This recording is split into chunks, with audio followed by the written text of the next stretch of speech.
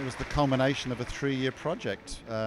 People donated, and as we said tonight, that it was over and above our normal projects that we do, the day-to-day ministry. We did this on top of that, and we can only do that as obviously support is allowed. And I think what was encouraging for me, Scott, you were upstairs with an auditorium cinema style seating, and there was about 150 up there and 350 down here.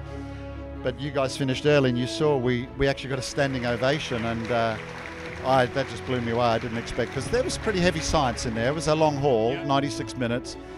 But and this is no exaggeration, I've had people coming up to me crying, thanking us, and it just makes it all worthwhile.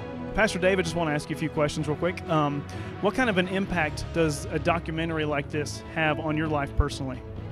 I think it gives me some confidence that there are answers to the questions that are raised in science, but creation has a viable response to those things. I was a youth pastor for a long time, and questions about evolution and age of the universe was something that was often brought to my attention, and I really have never felt equipped to answer them. So, I mean, there's just really no putting a value on the type of information that you can get from this kind of DVD. I think it, answered a lot of questions and makes it more easy for me to defend, creation in the Bible. It answered a lot of questions that I had, especially about the carbon dating and stuff that I've been thinking about throughout college and everything. I think that as a student that really loves science, it was down at a level that I can understand. This gives me a lot of confidence in sharing the truth of God's love and the reliability of His Word. What was your favorite part of the whole documentary? Oh boy, better question to ask would be what wasn't my favorite part. It's hard to choose. It was just really epic. I loved it. Understand all of this is leading to there is a creator, and the creator came and died on the cross for us. To me, that was the greatest part of the whole thing. Because really, if the universe and life didn't self-create, if it didn't happen spontaneously, then there has to be a creator. And the creator is not likely to be some little green man from another galaxy. The creator is going to be Almighty God.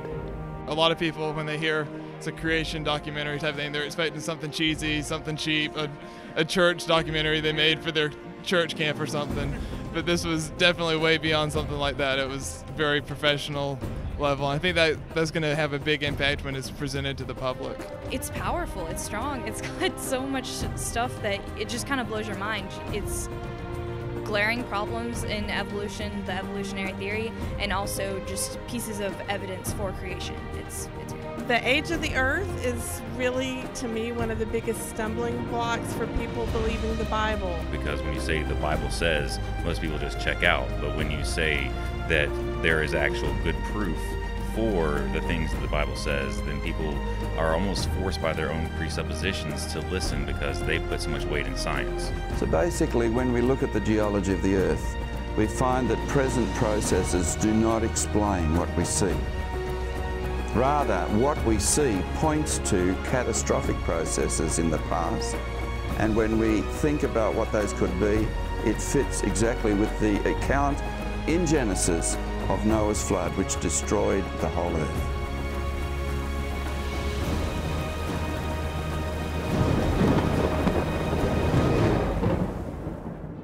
I think the real power behind this kind of resources is A, it helps Christians to strengthen themselves in their position, and B, it helps the people that are on the fence to see the light and hopefully be brought over.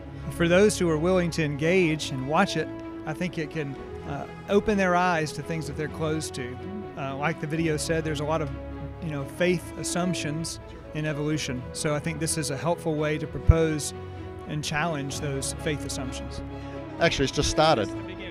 It's just started. Just this week, I said on stage, we got an email from a supporter in the United Kingdom who said he'd given away 17 copies of the book to his scientist friends and to clergy in the UK that believe in evolution. So it's kind of sit back and watch the feathers fly. Would you agree?